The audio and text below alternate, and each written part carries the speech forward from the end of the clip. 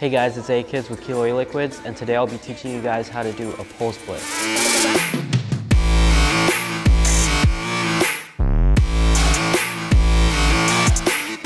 For pole splits, what you want to do is blow a small, medium-sized O.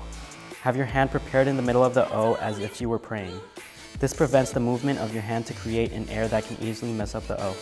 Once you have your hand there, suck the top of the O and pull your hand equally away from the O horizontally, and the O will split.